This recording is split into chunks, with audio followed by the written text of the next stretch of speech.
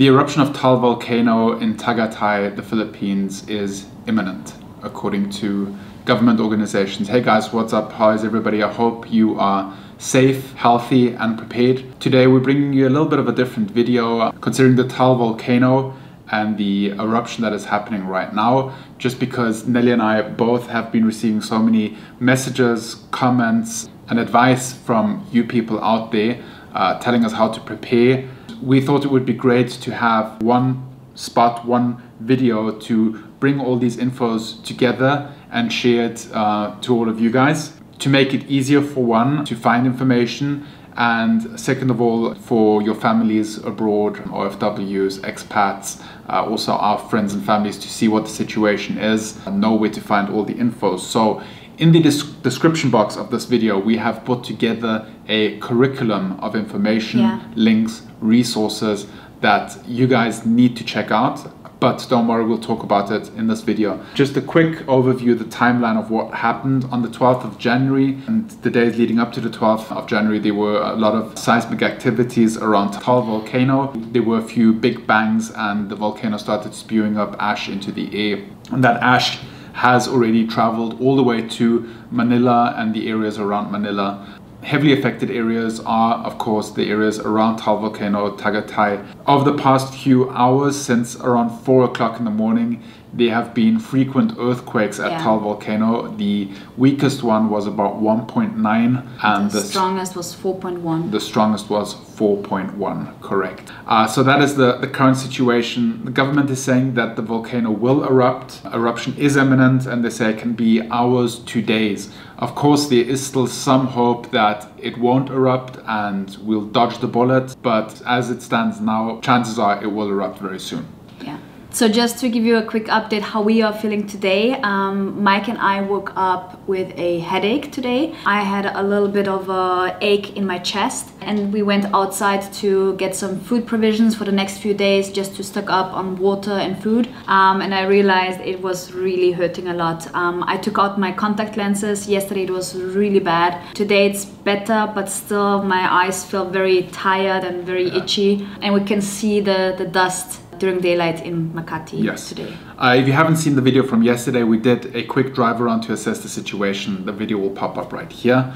But yesterday we got a lot of messages from people telling us that we should use face masks, respiratory masks. And we actually had these Watson's face masks that Nelly bought in Singapore. Now these masks, we were recommending them yesterday, but a lot of people sent us a message today. Yeah, that you should use the official N95 face masks that filter the air. But unfortunately, it's sold out everywhere, and I contacted a friend who works at the hospital and they say they don't have any N95 masks anymore. Yes, said friend gave us some advice to take some tissues or paper towels, 2 layers, place it inside the mask and use that mask. So just cover it. Yeah, cover your face with that mask. As an engineer and a guy that's into physics, I would guess taking one of these tissues and making it slightly moist will help even more to filter up more, bind ash in the tissue. But just be careful, binding ash in a tissue and having it moist on your face can cause irritation. So take that with a grain of salt. One thing that I've been finding extremely helpful is checking up on a few government Twitter sites and Facebook pages. All these government entities have been really good at updating the public over their social media channels, so really 2 thumbs up. We have linked the free Twitter pages that I've been following up on, 2 government Twitter pages, and I also have ABS-CBN and GMA Twitter accounts open on my browser at all times, and I keep refreshing and checking up on it. Guys, if you go outside, use something to cover your mouth, nose, and if you can, eyes as well. As mentioned, this is not 100%, but it is better than nothing. This is not something you should take lightly, because if you start having problems with your lung, or if you get this contamination in your lung, you might not feel it right away, but it can still happen to you like a week later even. You can start getting into respiratory distress, so really take care of it. Don't take it lightly. Try to stay at home. I know not everybody can stay at home. If you can't, take precautions. if you're driving with your car, don't use like fresh air coming from outside in. There's like a button you can press in every car that just takes the inside air of the car and kind of rotates it. So that is better. Yeah. And on the topic of cars, the MMDA published on their Facebook page today that the coding system in Manila has been postponed. It's been cancelled for today, and I'm sure it'll be cancelled for tomorrow, but they have not announced that yet. For Monday at least, if you're driving with a car that has a license plate with a 1 or a 2, ending with a 1 or a 2, usually you wouldn't be able to drive Monday today, but today you can drive, and we'll see if there will be an update about the following days. So that is the official site for Manila Traffic Advisory. Yes. Yeah. Then the next point, airports. Manila airports did shut down yesterday, cancelling all flights. As of today, they have started a few flights again, just to reduce the congestion at the airport, and some airliners that are going on a route that's out of the way of the ash clouds have continued again, and people can get on the trip. My personal advice, as a person that travels a lot, if you have plans to fly into Manila or fly out of Manila in the next few days, try and contact your airline and try and reschedule your flights or reroute your flights. If you have an urgent international flight that would start in Manila, maybe you can divert and drive down to the Legazpi airport and then either fly to Cebu or Davao and get your international flight from there. If it is not an urgent flight, try to either cancel it or reschedule it, because it's not worth the risk of, first of all, sitting in an aircraft that might get in an unsafe situation, and it's not worth being stranded at the airport. Also, the more people that are stuck at the airport, the worse the situation gets for everybody, because airports start running out of water, food, the traffic situation gets worse. So, if you can, avoid the airport. Yeah. We will also link the official immigration department for updates, and also the official Naya airport website, which covers all of the information of the airlines and everything that is going on in the airport, and everything that you need.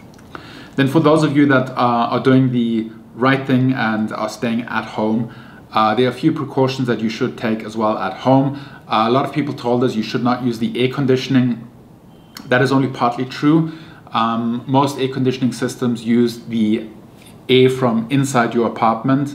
They cool that air and bring it back into the apartment without including contaminated air from outside. But what can happen is you might damage your AC system outside, your heat exchanger outside, because it could get clogged up if there's heavy ash in the air.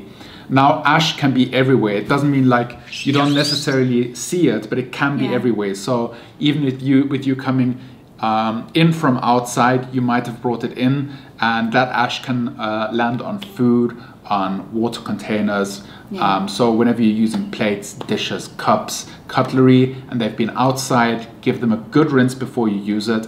Any water containers that were open, replace the water, replace the water and keep it in a closed container, because the ash it's poisonous, and if it gets into your system, it might have dire consequences.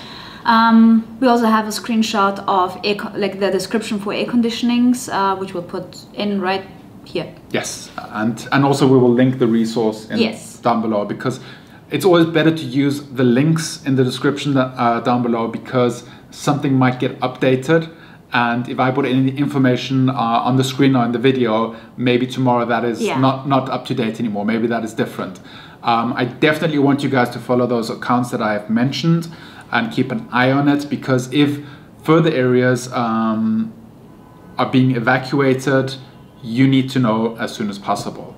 Yeah, so we actually have a trip, an upcoming trip, which we might reschedule, so we'll just keep an eye on the official statements. Exactly. Prepare a so-called go bag, as Nelly and I have. The go bag has some water, some basic medication, a change of clothes, and some fresh water, and passports, IDs, and cash.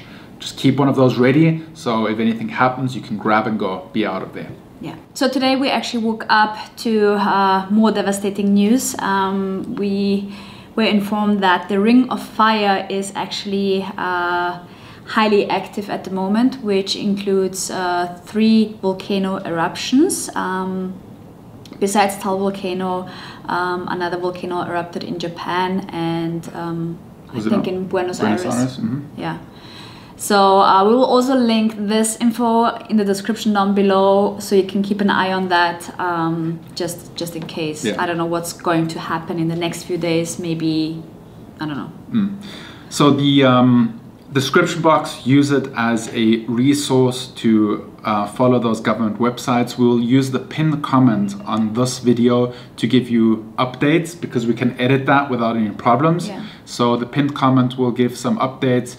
Keep the conversation going in the comment section down below. If you have questions or advice, please let us know in the comments down below. If you have more available face masks or know where to get them, please share it with this community. If we see that in the comments, we'll try and pin it or add it to the pinned comment as well. Yeah. Some of you reached out to us offering up masks. Thank you very, very much. Yeah, we appreciate it. We appreciate it a lot. And one thing to me has been astounding again, it is the sense of community amongst Filipinos helping out. And this is exactly what we talked about in a recent radio interview. The resilience of the Filipinos and the sense of community will help us out of this bad situation. I saw our friend David was driving up from Tagaytay yesterday, and there was a bunch of traffic and the cars couldn't see out their windows anymore because of the ash, and they'd run out of washer fluid already. So the people living in that neighborhood came outside, put their own health at risk to spray off the cars so the people could see again. Escape as well. Yeah, not asking for anything in return, having to pay the water bills themselves, which isn't cheap. Yeah. So, you know, huge thumbs up and thank you to those guys. Thank you to people like that have the sense of community and have the sense to help out others in their community. Yeah, I even saw a viewer is keeping me posted. So I even saw a viewer from that area is keeping me posted on this situation. People are giving out free food. There are donations happening in that region. So you can't really go there right now. So I would stay away from the danger zone. But what you can do is to donate. So I will put the links for the donations down below. Please use the, once again, official links for further advice. Alright guys, if you have any other resources that you want to share with us, please let us know in the comment section down below, and you can also message us on Instagram. We'll be monitoring all our channels over the next few hours and keep you up to date for any changes also on Instagram. We'll also link our Instagrams down below. Yeah, I will just quickly mention what should be donated. Ready-to-eat food, best way is canned food, water, cash medicine, mats, face masks, also cash donations, and then hygiene kits. Yeah, I'll link everything down below. Yes, if you are from any charitable organization or government association that needs to help spread message, please reach out to us. We have this community, and we can use the community to spread the message even better.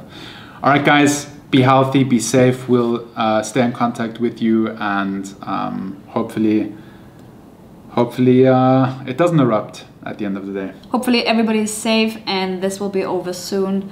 So yeah, all right. Keep on smiling, guys. God bless. See you later.